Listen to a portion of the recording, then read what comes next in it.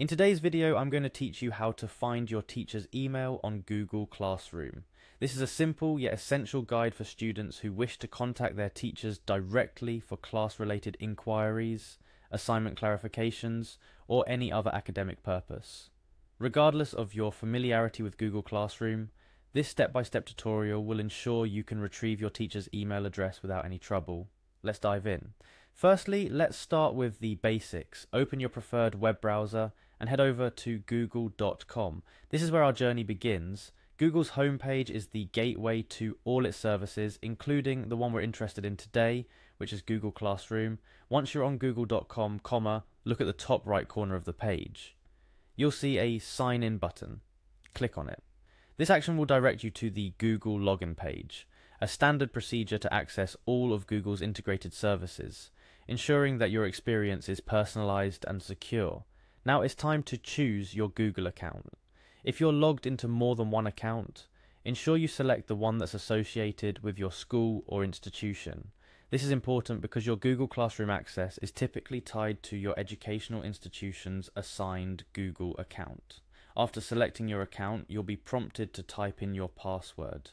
Go ahead and enter your password carefully. Remember, passwords are case sensitive, so be sure to enter it exactly as you set it up, including any upper or lowercase letters.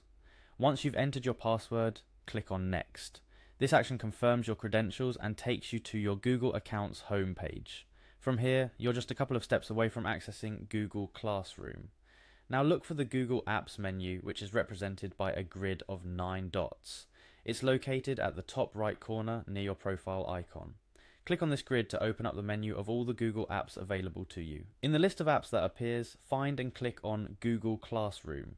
This app might be located directly in the menu or under the More section, depending on how frequently you use it or the customizations you've made to your app list.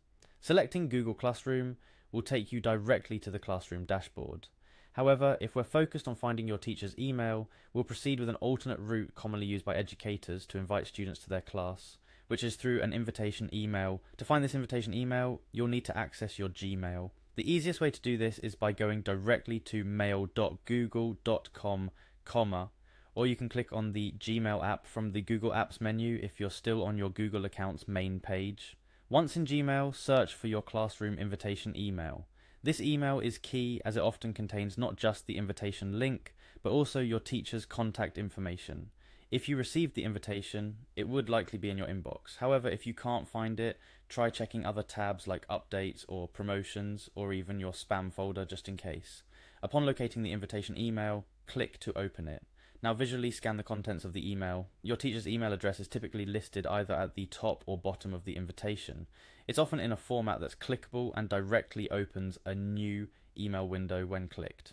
However, what we want to do here is to simply copy the email address. To copy your teacher's email address, you might need to hover over the link and right-click on it, then select Copy Email Address, or you could highlight the email address text and then right-click to copy. This process may vary slightly depending on your computer's operating system and the browser you're using, and there you have it. You've successfully located and copied your teacher's email address from Google Classroom. Now you can easily reach out to them for any classroom-related queries directly through email. Remember, effective communication is key to a successful learning experience, so don't hesitate to use this tip to stay in touch with your educators. Thank you for following along in this tutorial. I hope you found these steps easy to follow and that this guide helps you in your academic pursuits. Stay tuned for more helpful tutorials.